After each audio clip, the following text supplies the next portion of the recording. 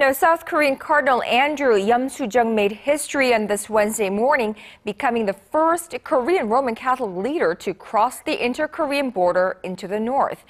And with Pope Francis scheduled to come to Seoul in August, expectations are running high as to whether he will become the first pope to visit North Korea. Arirang News' Sung-hee reports.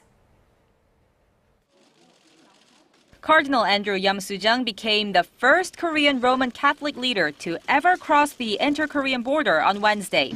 His day trip to the Kaesong Industrial Complex comes amid escalating tensions on the peninsula, although the South Korean government says the visit is in no way political.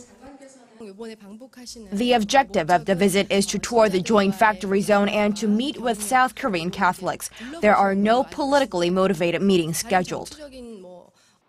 It hasn't been confirmed whether Cardinal Yeom will hold Mass at the Kaesong complex, but he has in the past been vocal about his desire to do so. He had planned to hold Mass at the Joint Industrial Park last December, but that plan was scrapped at the last minute following the execution of North Korean leader Kim Jong-un's uncle Chang Sung-taek.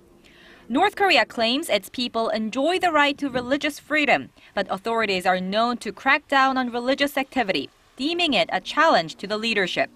The Cardinal's trip comes 3 months before Pope Francis is scheduled to arrive in South Korea for a visit, fueling speculation that the Holy Father could also make a stop in the north. Pope Francis, who has shown a great deal of interest in peace and reconciliation between the two Koreas, is expected to deliver a message for the entire Korean peninsula when he visits Seoul in August.